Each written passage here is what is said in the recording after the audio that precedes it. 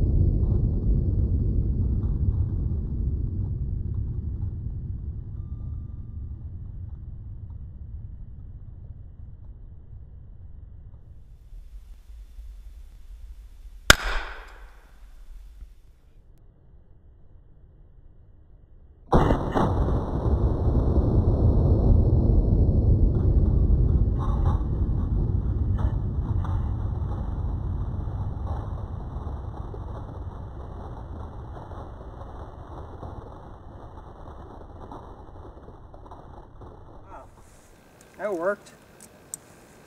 Completely gutted it. Knocked the dial off. Let's see if we can get it open. Nope. It's still holding shut. Mostly just because that metal is still holding that notch. But I'd say 9mm definitely has potential to be able to blow a lock apart with enough shots. Alright, so that 9mm worked. Next up, we're just going to try some 223. This is some 62 grain X-TAC. So it is a steel core. Not technically armor piercing, but it should do the job, we hope. So, let's do it.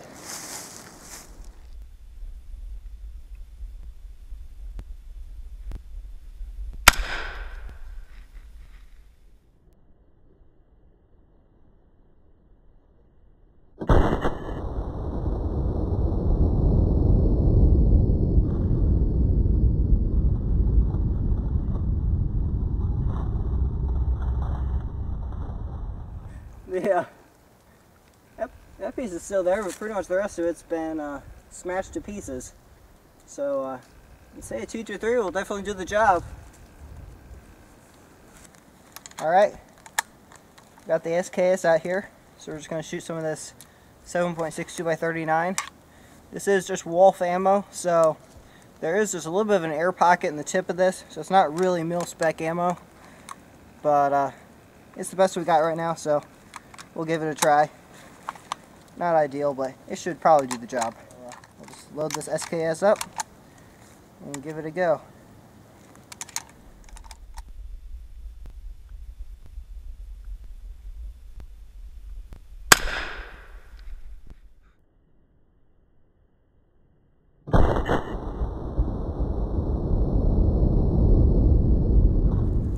Alright, so that's all we could really find after the SKS hit it.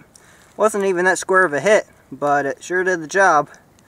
So, not the most durable locks in the world, but I suppose a good rifle should do that, huh? Alright, next up we got the Mosin Nagant. So, let's see if we can hit one of those locks with this thing.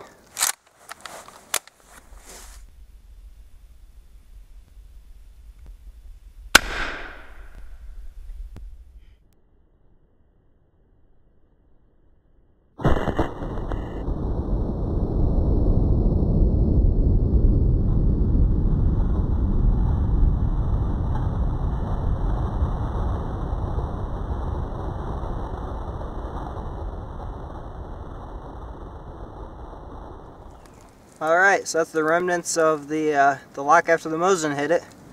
So, blew that apart pretty well. Nice hit up there at the top. Blew out the internals. So, those rifles sure do it. No problem at all. Alright, so we tried the handgun and some different rifles. Next up is going to be the good old 12 gauge. And so the load of choice today is just going to be a wax slug. Wax slugs are very interesting loads, and I really like them. They're a lot of fun.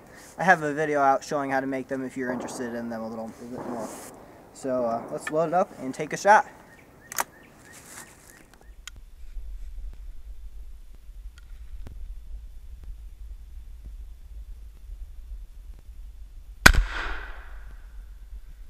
Looks like we got it.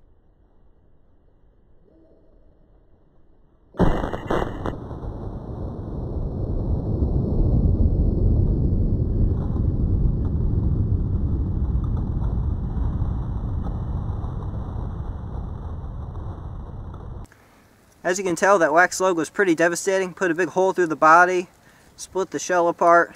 There's part of the dial and another innard. So, did a pretty good job.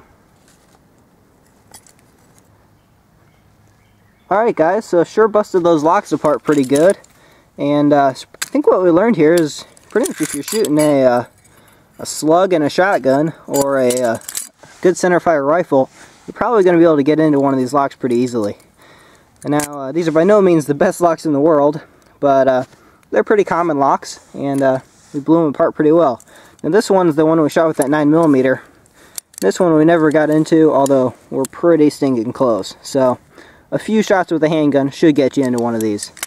Now, I've been thinking about doing this video for a while, but the one that really inspired me to get to doing it is one by a YouTuber that goes by Crockett20. And Crockett20 really puts out some good high quality videos. He shot several variations of padlocks, some stuff that's a little bit more durable than this. And so I recommend you go check out his video if you want to see some more shooting of padlocks. It's a good video and should help you get just even a little bit more information on the topic. So everyone, thanks for watching. If you enjoyed what you saw, feel free to subscribe and click the little like arrow. And everyone, have a nice day.